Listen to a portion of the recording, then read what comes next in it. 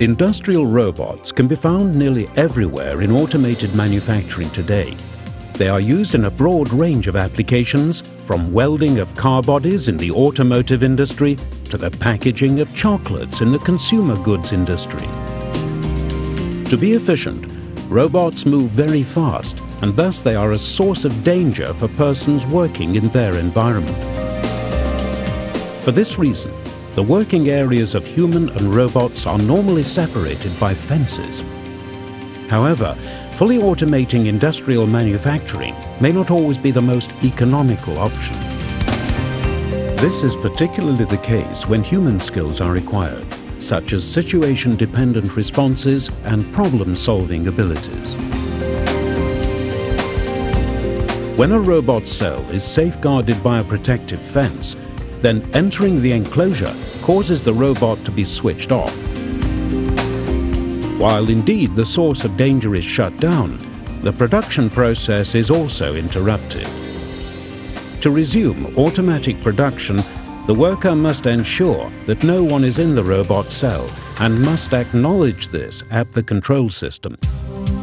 This type of personnel safety provision prevents any interaction between humans and robots. By integrating a safety controller which safely monitors the angles of the robot axes, the position in space, and the velocity of the manipulator, ABB has opened the way for new and innovative robot applications.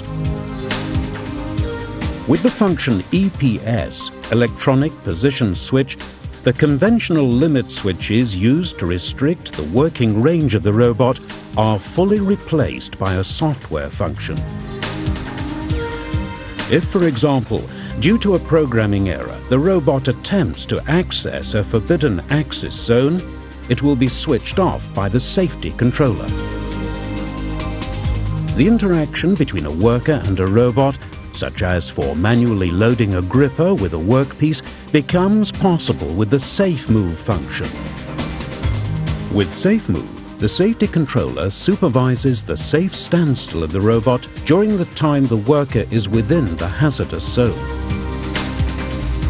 Furthermore, SafeMove allows limiting the robot movement to predefined zones in the space in order to enable safe coexistence of human and robot. It also allows restricting the traveling velocity of the robot to a preset value. To enable humans and robots to optimally complement one another while carrying out manufacturing tasks together, it is necessary that the position of the worker is spatially detected in a safe manner at all times. In principle, this can be achieved, for example, through camera systems which constantly monitor the workspace of the robot and the position of the worker and continuously transmit this information to the control system. If robot and human approach one another, the control system can then first reduce the velocity of the robot until it finally switches the robot off completely in case the distance between worker and robot falls below a preset distance. This method allows safe implementation of new semi-automated manufacturing strategies that were not possible up to now. The robot is assigned those tasks for which it is best suited, such as carrying and precisely positioning heavy loads.